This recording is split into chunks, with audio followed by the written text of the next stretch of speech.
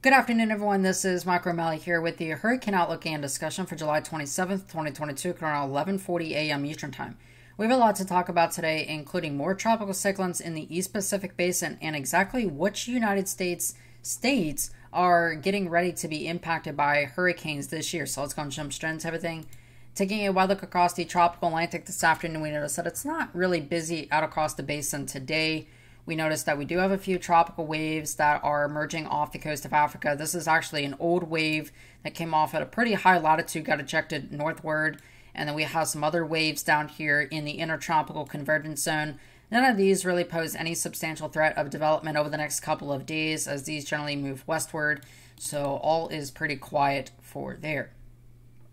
For Orlando, Florida, the forecast today, generally speaking, 93 degrees with a low of 75, 60% chance of showers and thunderstorms in the afternoon. South-southeast wind about 10 miles per hour. And for the evening forecast, again, we are looking at a 60% chance of showers and thunderstorms, mainly before 8 p.m. this evening. Again, south-southeast wind at 10 miles per hour. If you guys want to see a local forecast for your specific area, make sure to drop that in the comment section down below, and I'll be sure to create a custom forecast for you, as this will be changing every single day. So make sure, and you'll have a chance to be featured in tomorrow's video. Looking at the deep tropics in the East Pacific Basin, we have Tropical Storm Frank. Again, today the maximum sustained winds are about 40 miles per hour, and it is located about 12.4 north and 105.9 degrees west. Forecast peak still forecasted to be a high-end Category 1 hurricane with sustained winds of 85 miles per hour. We can see, though, that the overall storm structure is still struggling today, with the low-level circulation still displaced from the vast amount of convection to the south of it. That is because we have some wind shear being impinged on the storm still. Now, again, the current Hurricane Center forecast does have this kind of becoming a hurricane by Saturday as it moves off towards the north and west here. Now, there's also a new tropical system also as well. It is kind of a bit hard to see, but this is the tropical system over here. This is Tropical Depression 8E, and this is expected to become a tropical storm as it kind of moves around in the southwesterly direction before kind of getting entangled then with Frank as it passes by. So this will kind of be a Fujiwara effect here. But generally speaking, this also, none of these storms really pose any significant concern to land at this time, which is certainly some good news at that.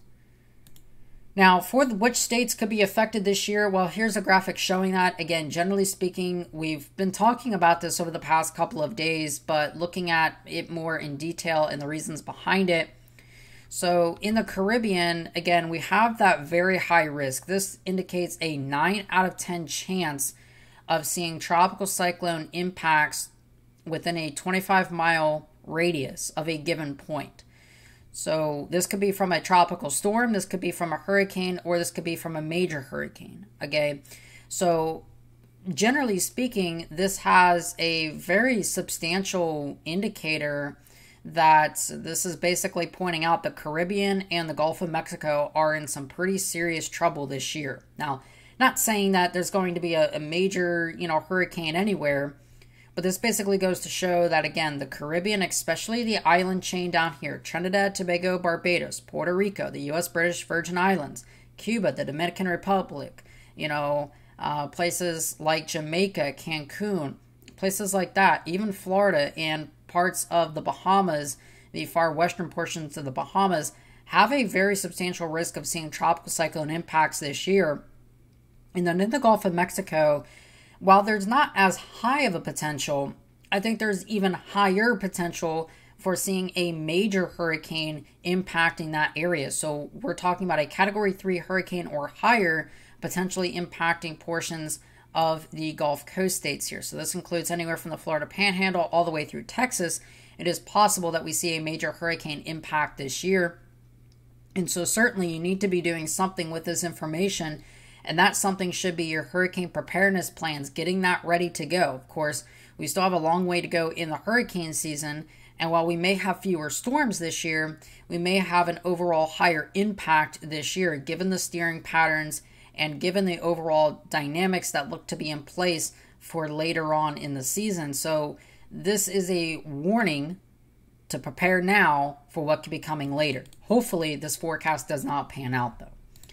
Well, is anything coming down the forecast pipeline over the next couple of days? Well, this is the GFS forecast, the 6Z run, valid for 2 a.m. this morning. We look here in the overall forecast pattern. There's absolutely nothing to worry about for the next couple of days. It looks to be pretty quiet across the basin, but there is some signs that things are going to begin to pick up. So let's go ahead and jump into that. This is the European forecast here. We're looking at the 200 millibar wind pattern, but we'll jump to the precipitable water anomalies here. So this is looking at the departures from average. Do we have dry air or do we have moist air in the atmosphere? Well, this is the European ensemble forecast. We'll run this out in a little bit of time here. So this is valid for July 30th, within 78 hours from now. Generally speaking, we have some pretty dry air across the main development region expected for the next couple of days. And again, that kind of persists for a while. We notice that we have some pretty dry air coming off from Europe here, and that's kind of dipping southwestward into the tropical Atlantic. And so development at this time is not really expected across the main development region, at least for the next couple of days into the first couple of days of August. Now, after this time, though, August begins to flip around, and you kind of notice what begins to happen. Instead of having these dry air intrusions that come in, that dry air kind of gets cut off, and then we end up with seeing a pretty moist atmosphere across the main development region, beginning really from about August 7th and then continuing in through August 11th here at the end of the forecast pattern or forecast period. So basically what this pattern tells me is that we're going to have a more amplified pattern of tropical waves coming off the coast of Africa, and there's overall more moisture to work with and the potential for more tropical cyclones to develop at this time.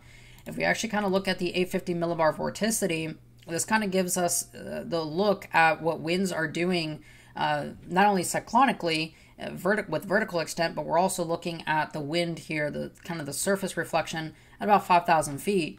And we notice that, well, what do we have here? Well, generally speaking, in the low levels, we have a lot of westerly wind. And this is going to be good for increasing deep tropics warming here, and that increases the background cyclonic vorticity within that region. And if we jump up to the 850 or jump up to the 200 millibar wind, so this is wind at about 39,000 feet, we notice that the streamlines are generally speaking really from west to east oriented, or really from east to west oriented, however you really want to look at it. And so this kind of basically just describes that we kind of have, you know, generally a uniform wind pattern, background cyclonic vorticity, and it really actually goes to increase the potential for tropical cyclones to be forming out in this region once we get through about August 10th or so. So honestly, I'm beginning to think that we may have at least 1 or 2 named storms within August, maybe even 3 named storms by the end of August, and we could have the potential for a major hurricane in August. Kind of a big factor in this as well is that over the next couple of days, we're looking at the velocity potential here, and what we're really looking for is that we have all of this upward moving air that's currently centered over the East Atlantic right now. And so this is going to be helping to favor increased tropical wave activity, stronger tropical waves, and increased activity over Africa as we progress through the next couple of days. Generally speaking, the atmosphere takes about 1 to 3 days, kind of varies, but it takes about 1 to 3 days for this upward moving air to actually have a transversible effect, and a kind of, you can see it within about 1 to 3 days that it starts to have that effect. So all this upward moving air is going to contribute to an increase in tropical wave activity over the next couple of days, and we'll have to see how that contributes to the rest of the month of July, and then going really in through about the first 2 weeks of August. Will we have increased activity? It certainly seems like everything is starting to come in line for that. All right. So again, the bottom line here is, generally speaking, for this year in particular, there is a more substantial risk of seeing tropical cyclone impacts to portions of the Caribbean, the islands, and of course Florida and portions of the Gulf Coast states. And obviously, even that threat is pretty relatable all the way up the eastern seaboard as well, with even a 50% chance of seeing impacts all the way up to Massachusetts. So it's certainly not out of the realm of possibility to see some northeast systems this year. And of course, I'll be chasing. So if you do want to, see us chase, go ahead and hit that subscribe button and follow for more amazing content there. All right. So that being said, I hope you have a great rest of your afternoon and evening. Of course, I am Michael O'Malley. I'll talk to you guys again some more tomorrow.